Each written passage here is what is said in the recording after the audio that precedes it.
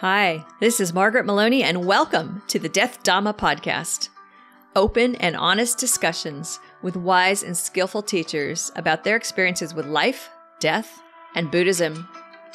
If you wonder how others on the path have dealt with death and dying and grief, then be sure to listen in. Everybody has a story, a perspective, and a valuable lesson to share.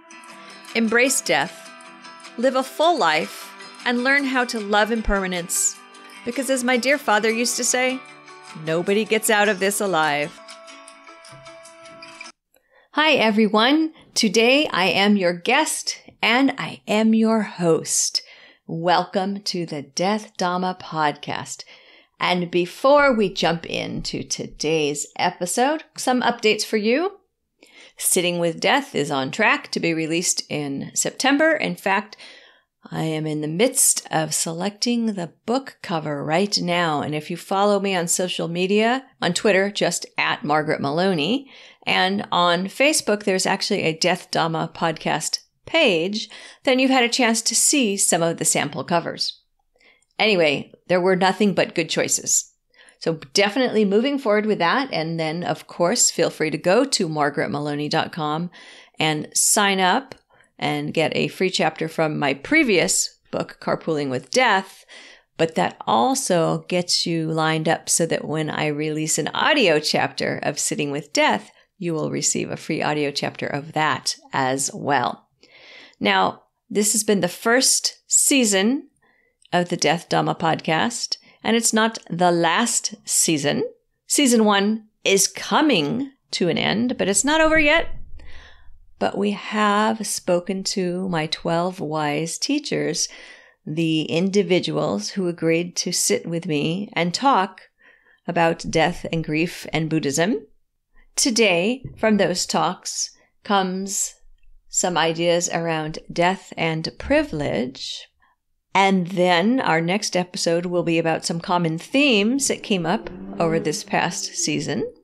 And then we will have a treat or two before the season wraps up. So I just want to let you know what's coming.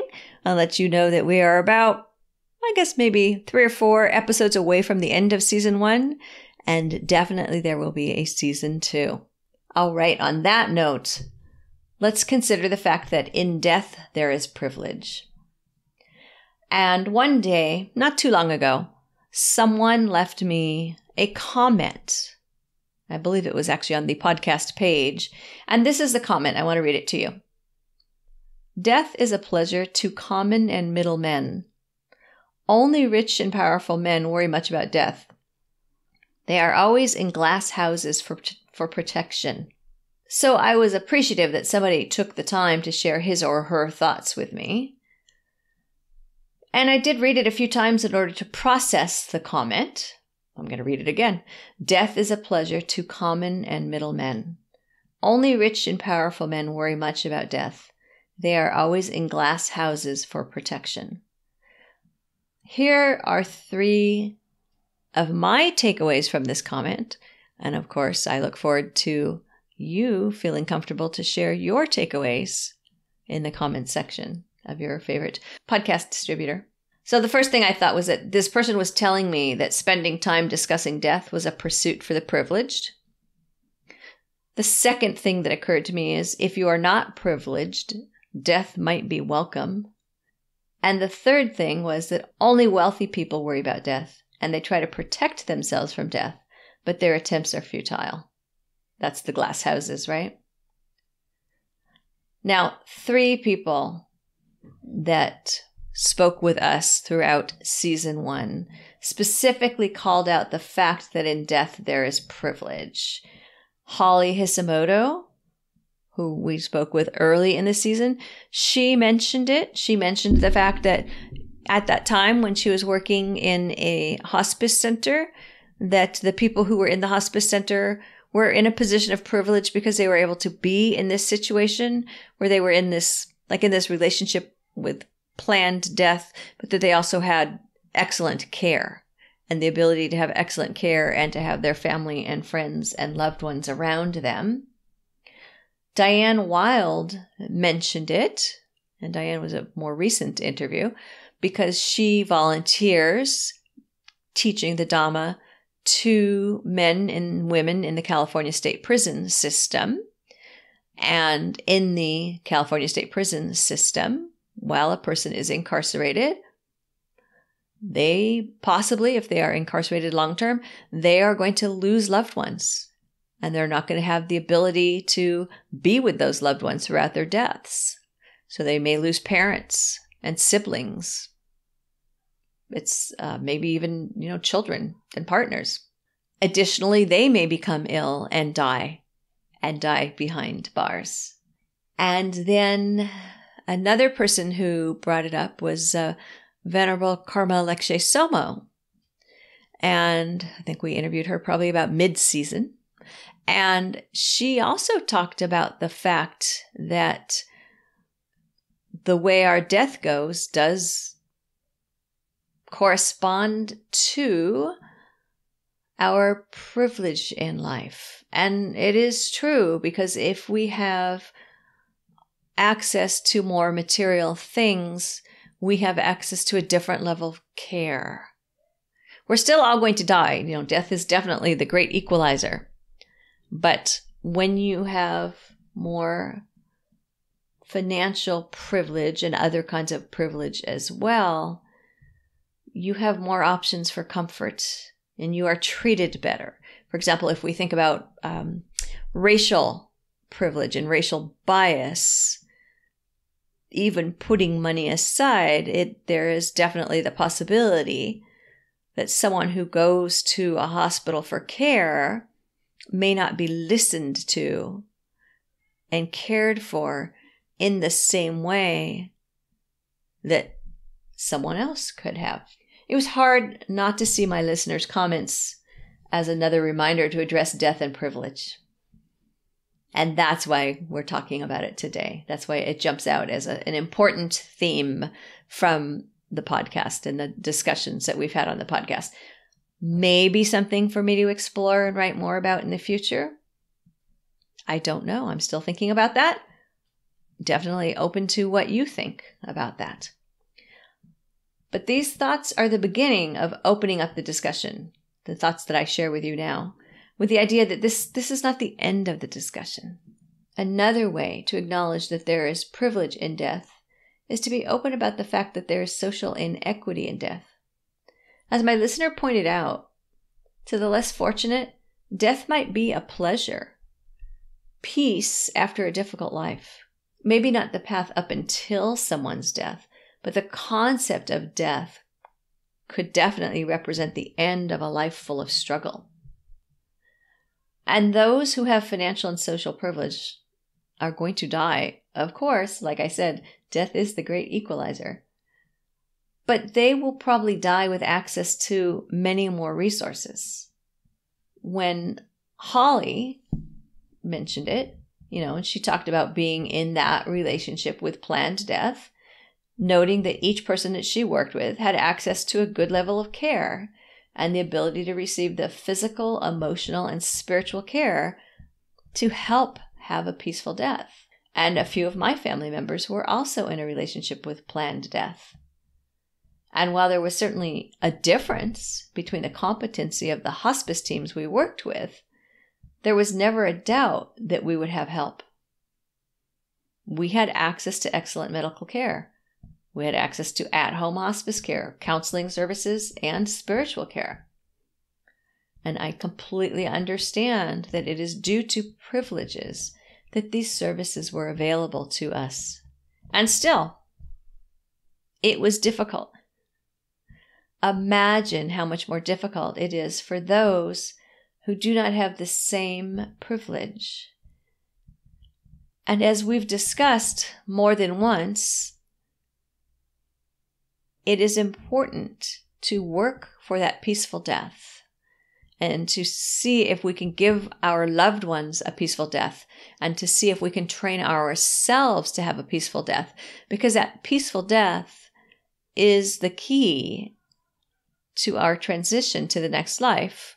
I am speaking with the thought that many of us are not in our last lifetime. I'm certainly not. I'm not enlightened. I'm just a person bouncing around in this world. And so, how I finish my days is a really significant contributing factor to how I come back again. In my family, death has been about cancer and heart disease so far.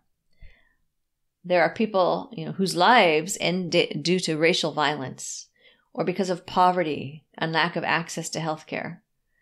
So what some of us might consider an untimely death is an everyday occurrence in their world. We see unjust deaths occurring every day. Far too often, they are the result of social injustice. And it's not enough to see this as someone's karma coming to fruition. In fact, please don't look on those who are less fortunate from a place of superiority, thinking this is their experience because they have bad karma, they earned it. Karma stems from your actions in your past lives, past actions from this life, and your current actions. When you experience negative karma, all you can do is work on your current actions. You cannot go back in time and undo the actions that contributed to your negative karma. There's no place for blame in karma. And it's not an excuse for lack of action. Suppose you look away because there has always been poverty and social injustice. Then you do not truly understand karma. Skillful actions that will help you create your own karma involve helping others. Engage in skillful actions now. In fact, recently, in a session reviewing some passages from the Pali Canon with a group I study with, there was a passage talking about having unskillful equanimity. And I was having a hard time coming up with an example for myself for what it meant to have unskillful equanimity. What was an example? And so I asked our teacher, the Ajahn, I asked him, what is an example? And he mentioned that unskillful equanimity can be when you see someone who needs help and you don't help them. And he said, when you think about that and you trace that back to your mind, that there's a place in your mind where you see someone who's struggling and you have the ability to help them and you do not help them. That's unskillful equanimity. So again, we want to engage in skillful actions. And again, skillful actions do not involve turning our back on others. If you live a life where you have the time to practice and to prepare for death, and possibly listening to my podcast, you are privileged. There is quite a bit that needed to fall into place for you to be able to practice. You had to be born as a human being in a time and place where you had access to Buddhist teachings. And you had to be able to heed those teachings. And yes, all of this fell into place for you because of your karma. If you have privilege right now, that's no guarantee that your good fortune will continue. Use your privilege wisely. If you still find it difficult to be with the dying, after sitting with death and working on your training, you can work in areas that will be of benefit. See, if you help create a world where others can have a better life path, you are also helping them with death. Suppose you volunteer in a program that makes education more accessible to at-risk youth. In that case, more of those young people will continue their educations and earn degrees or participate in vocational training, and they are more likely to support themselves in ways that allow them to exit a cycle of violence and incarceration. They will have better access to some of the services that people like myself take for granted. When you help end systemic racism and social and financial inequity, you are helping others have peaceful deaths. Equity in life is more likely to bring equity in death. And again, a peaceful life is more likely to lead to a peaceful death. This has been the Death Dhamma podcast with Margaret Maloney. Thank you so much for being here. And if you liked it, please share it with your friends and your Sangha members and leave reviews. May you be well, may you be happy, may you be safe, may you be free from suffering, and may you come visit me and join my community at margaretmaloney.com, MargaretMeloni, and check out Carpooling with Death, how living with death will make you stronger, wiser, and fearless. Now you can find it on Amazon in Kindle, audio, paperback, and hardback. Bye for now.